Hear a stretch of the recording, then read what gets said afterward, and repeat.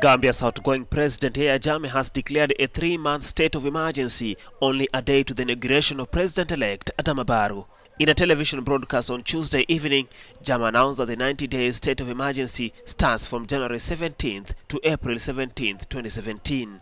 Today, the 17th of January, 2017,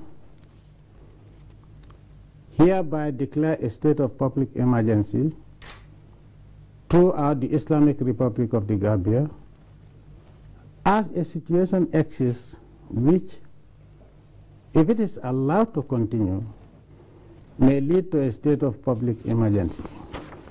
Jammeh, in power since a 1994 coup, has become isolated at home and abroad after he refused to accept his December 1st election defeat to opposition leader Adama Barrow.